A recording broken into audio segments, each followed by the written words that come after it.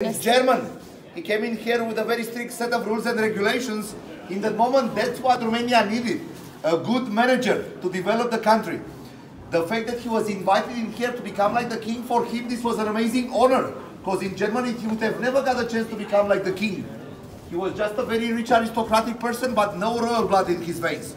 So the fact that he was brought to Romania to become like a king, for him this was an amazing honor.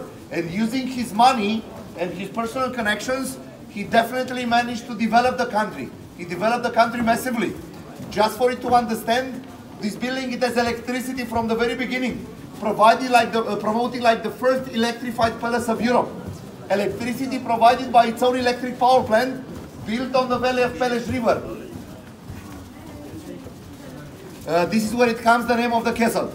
Another impressive device in this building, it has it from the very beginning. Inside, enjoy Romania, but silently, please. Thank you. Inside you'll see there is a big amount of woodwork. Carol, he was afraid that open fire might damage the woodwork. So because of this, he requested for the building to be endowed with central heating system. All the fireplaces that you can see all around us, they are not real fireplaces, they are fake ones.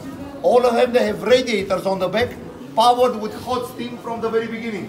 They actually managed to change the course of the river, forcing the water to go into the basement where they were making some huge fires. In the moment that the cold water was touching the fires, they were creating hot steam that they were pushing inside of the building using the radiators they are on the back of the fireplaces.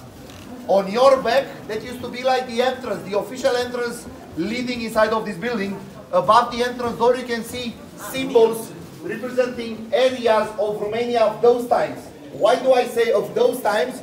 Because as I'm sure that all of you know, Romania is the result of the unification of three initial smaller countries: Moldova, Wallachia and Transylvania. But Transylvania joined Romania in 1918, after the end of the First World War, because before of the 1918, before of the First World War, for centuries Transylvania used to be part of the Austro-Hungarian Empire. This building was built in between 1875 and 1914, which means that in the moment this building was finished, Transylvania was not yet part of Romania. So because of this, in there above the door you can see symbols representing Moldova and Wallachia. The buffalo headed represents Moldova, and three other symbols, they represent Wallachia. Transylvania is missing from there. And the four towers on the top, they represent areas from Germany where this royal family they came from.